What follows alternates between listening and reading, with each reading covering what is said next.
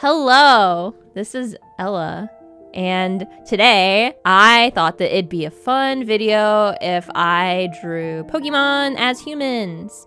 I mentioned this in my drawing objects as characters video that I wanted to make a video like this, so I thought I'd go ahead and do it. So I went on random Pokemon generator and I got 4 Pokemon, and I looked at all of them and I just wanted to draw whatever one gave me inspiration first. So that one was Parasect, I think is how you say.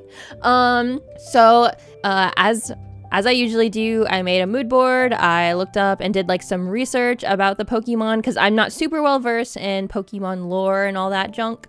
So the first thing that came to mind, like the second I saw this Pokemon, was that the eyes are gonna definitely be glasses. I just use that as like a base to like build upon. So some things that I thought about was maybe I'll make them kind of like hunched over and a little bit short because maybe they're like a college student and they're very like, okay, yeah. So basically doing my research, it said that it's like kind of one of those like zombie like ants, like plant things, like parasites that like take the ant and like kind of use it as like a host or whatever.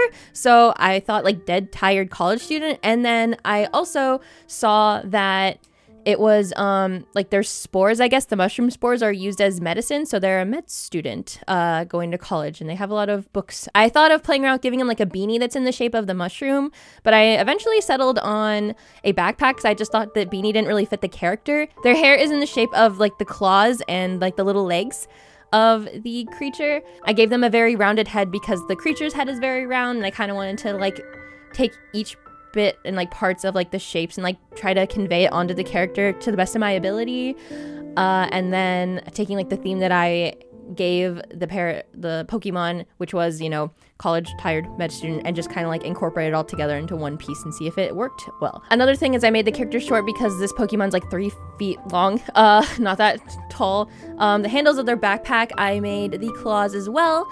And you can't really see it because it gets covered, but when I'm sketching, you can see that I made the eyebrows also claw-shaped. For the color palette, I wanted to make sure that I kept everything relatively I just took everything from the Pokemon and like put it on like there. I even like the skin tone, I just like took like the lightest shade of the orange and like put it on there. I was playing around with the colors. At first, it looked like Velma, and then it looked like Dora, and I was just like, okay, we're just gonna make your sweater yellow. Just so it doesn't look like Dora or Velma. But I honestly am pretty happy with how this one turned out. I thought it was a little simple at first because I didn't like go crazy with the details and stuff, but I think you could tell what it is, and I think that that's cool. All right. Next was Golurk, I think is how you say. Doing research on that Pokemon, I found that like it was based on Roman armor, and some other inspirations are like the Statue of Liberty and golems and things like that. The first thing I saw automatically to spur inspiration was like the skirt light thing. So I wanted to give this person like a skirt. So I didn't want to just like draw someone in Roman armor. So somewhere along the line when I was like thinking, I thought roller derby. So I wanted to draw like a buff roller derby girl. And so I made her head more like rectangular, kind of like to match the face. I gave her rectangular square-ish eyelashes, so they're not like kind of normal eyelashes, they're more like square, so it's more like a stylized option. Same with like the under part of the eye too. I gave her a scar on her tummy. I just made it yellow because I just wanted it to match the same as the Golurk, so it's not like accurate body-wise, but maybe it's, you know, maybe it's just like a cool like cover-up or something, or a tattoo, who knows. To connect the kind of armor with the roller derby, I made her knee pads and her arm pads have the same like symbol that the Golurk has on the shoulders and on the gloves and stuff, which is like that little swirl thing. I kept all the colors from the Golurk to put on there and kind of just like played around with it to make sure that, like, I thought that looked well. So like the bra is like kind of like a different color than the skirt, but like the colors tie in different parts of the outfit. I'm pretty happy with this one overall. What else did I have on here? I gave the helmet so it had the little dent thing that the Golurk has, and that's pretty much it after I colored it. So the next one that I decided to do was Grablot because I wasn't ready to do what's his name, Wingull.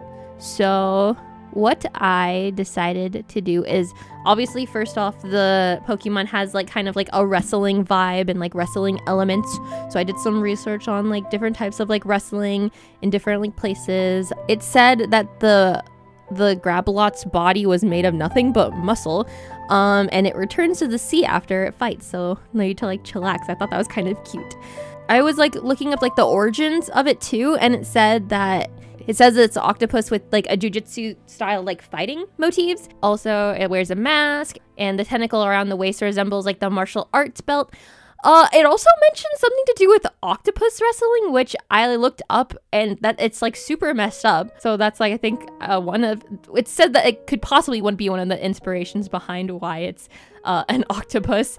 Kind of crazy. I found this quote by this one wrestler talking about how like when they put the mask on, they feel like transformed. So I was gonna do like a superhero vibe because that makes sense. So I went with I gave the guy a mask. I gave him kind of more like baggier, like kind of fighter pants. I gave them the belt that has like little tentacle circles around it. I gave him Raycon earbuds because I thought that little circle by the octopus's face was fitting. For the hair, I gave him like dreads to be like kind of like the octopus arms, and I have it like kind of put up in like a high ponytail to kind of tie back more into like the more like jujitsu style fighting, and like having the hair out of the face, because that's like something that I feel like would be happening. I gave the pose that I made it like kind of similar to the this Pokemon, but he comes off a little less angry, a little more tired, because you can't really see his eyebrows that well with the mask. But I'm pretty happy with how it looks. The pants too, I made it the shape of like kind of like, it's like the Grabolot's like shape for like the front part, it's kind of like a V. So I made it like a V shape too for like the pants. And I gave him like a little like, I don't know what those things are called, but the things that people wear in wrestling over his shoulders. I don't know. I'm really happy with it. I think he's kind of cute. But yeah, on to the last one. Oh my goodness. So the last one was Wingull, and I did some research like I did for all the other Pokemon, and it's just a seagull. So it didn't really help me that much. I thought of someone gave me the idea of pilot because that's like, you know, bird, plane. Someone told me to do like a parasol. I thought that could have been like a cool idea. They said that might have been like a neat idea. I thought that the colors kind of gave off like a sailor vibe, and then at one point I thought that maybe like a very excited mailman mixed with like sailor would be kind of cute. And since it's so small and just kind of like a small version of a seagull, I made them a kid, like a little happy little mailman. So there isn't too much to say about this, other than like for the pose, I made her like flapping her hands around really excitedly to kind of give off the vibe of like, you know, bird flapping. I gave her like kind of like a poncho thing, I think is what it's called, to look more like kind of like wings. I gave her a hat that looks like a beak. Her bangs kind of have like the shape of the wings, and I kind of follow that pattern throughout. The rectangles in the back of like the tail being like the dress, and her hair shape, just taking like the ribbon too and giving it the same shape as the wings. Nothing too fancy for this one, but I'm pretty happy with it overall. I think she's really cute. Okay, yeah, there they all are. I'm actually really happy with how all of these turned out. I kind of want to do this again sometime. Maybe I will.